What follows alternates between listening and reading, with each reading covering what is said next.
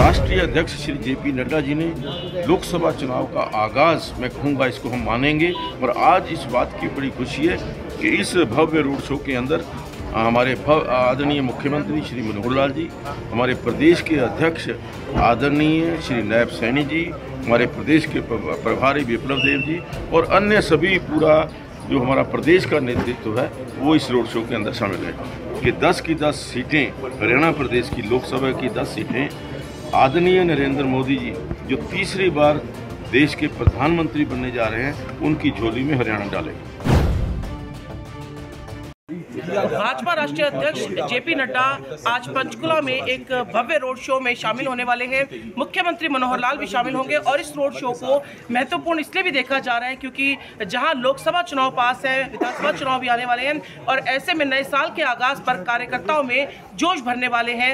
हरियाणा विधानसभा अध्यक्ष गुप्ता इस वक्त हमारे साथ मौजूद है और आज इस कार्यक्रम की अध्यक्षता करेंगे। सर, सबसे पहले कितना बड़ा इस रोड शो को महत्वपूर्ण मानते हैं जिस तरह से आज जेपी नड्डा राष्ट्रीय अध्यक्ष है खुद कार्यकर्ताओं के बीच पंचकुला पहुंचे हैं? देखिए, आगामी लोकसभा चुनाव को देखते हुए उसके दृष्टिगत आदरणीय जगत प्रकाश नड्डा जी का पंचकुला के अंदर आगमन पंचकुला के कार्यकर्ताओं के लिए बड़े सौभाग्य की बात है।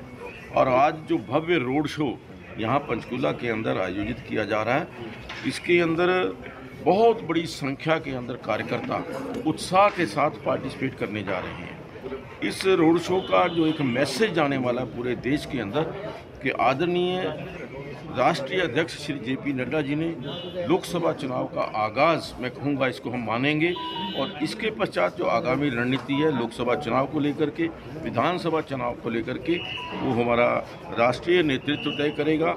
और आज इस बात की बड़ी खुशी है कि इस भव्य रोड शो के अंदर हमारे आदरणीय मुख्यमंत्री श्री मनोहर लाल जी, हमारे प्रदेश के अध्यक्ष आदरणीय श्री नायब सैनी जी, हमारे प्रदेश के प्रभारी विप्लव देव जी और अन्य सभी पूरा जो हमारा प्रदेश का नेतृत्व है वो इस रोड शो के अंदर शामिल है। जी, चाहे पंचायत चुनाव हो चाहे फिर लोकसभा चुनाव, हमेशा भाजपा तैयार रहती है किसी भी तरह के चुनाव को लेकर। आज कई मीटिंग भी होनी है, कोर कमेटी की बैठक भी है।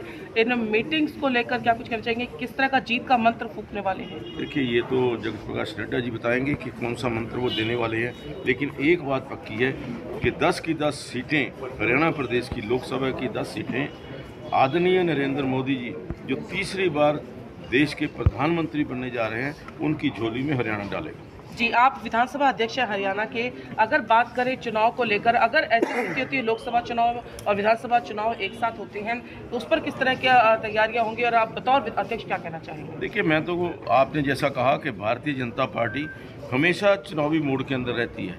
भारतीय जनता पार्टी का कार्यकर्ता जो पन्ना प्रमुख तक लेवल का कार्यकर्ता है चुनाव के लिए हमेशा तैयार है, चाहे वो विधानसभा के चुनाव हो, चाहे वो लोकसभा के चुनाव हो, चाहे इकट्ठे चुनाव हो, हम पूरी तरह से तैयार हैं। जी बिल्कुल, देखिए साफ तौर पर भाजपा तैयार है अगर चुनाव साथ होते हैं और ऊपर से ऐसे आदेश होते हैं। इसके साथ ही आपको बता दें कि आज हजारों की संख्या में जो है कार्यकर्ता पंचकुला में एकत्रित हो रहे हैं, सुबह ही एकत्रित हो गए हैं। ये जो आज रोड शो होना है, जगत प्रकाश नड्डा जो कि भारतीय जनता पार्टी के राष्ट्रीय अध्यक्ष हैं, उनके लिए रोड शो निकाला जा रहा है और बहुत ही महत्वपूर्ण इसे माना जा रहा है। चुनाव से पहले इस तरह का रोड शो और नए साल के आगाज में कार्यकर्ताओं में उत्साह और जोश भरेगा। पंचकुला से मेरे सहयोगी विजय के साथ पंजाब केसरी टीवी में हमसे जुड़े रहने के लिए हमारे YouTube चैनल को सब्सक्राइब करें और नई वीडियो की नोटिफिकेशन के लिए बेल आइकॉन को दबाएं।